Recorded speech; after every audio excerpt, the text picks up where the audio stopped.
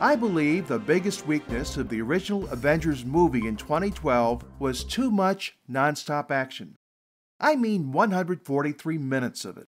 And for the first 20 minutes or so of the new movie, I thought the creative brains might be making the same mistake again. Then surprise!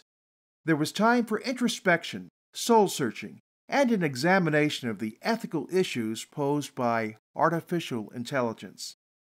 After an epic battle that begins 30 seconds into the movie, the heroes from Marvel Comics long for a day when they can take a break, maybe for good. To free them up, Tony Stark dreams of creating an artificial replacement by fusing a software consciousness with a mechanical body, like his Iron Man suit. Stark only tells one friend because he doesn't want to hear what he calls the man was not meant to meddle medley. As you've probably guessed, those are fatal words in a movie like this. No, Stark doesn't die, but other people do when his dream comes to fruition too early. Ultron turns out to be a nightmare who believes peace will only come to Earth when the Avengers and the rest of mankind are dead. Did I mention this automaton has a god complex? We see him announcing his plans seated at the center of a dilapidated house of worship. And Ultron steals the line, "Upon this rock I will build my church." For him, this has nothing to do with St. Peter or his confession of faith. Ultron's rock is vibranium, the super strong metal used to construct Captain America's shield, and the perfect material for a robot body.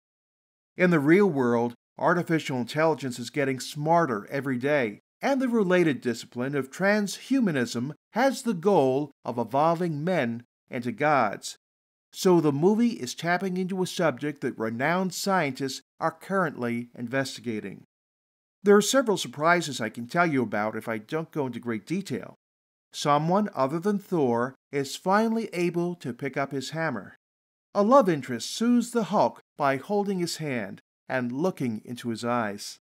And the star of an 8-episode Marvel Comics TV series that ran last winter returns for a cameo appearance. You won't be surprised by another cameo appearance, the one by Stan Lee, creator of comic book superheroes. He does this in every Marvel movie. Avengers: The Age of Ultron ends with some of the heroes going their separate ways. But don't expect the franchise to stop with this movie. If you wait through the end of the first set of closing credits, after some people have already left the theater, you'll see the 10-second scene that will remove any doubt. This is Steve Eastman for Wait Till You Hear This. Discover more stories like this one on our website, waittillyouhearthis.com.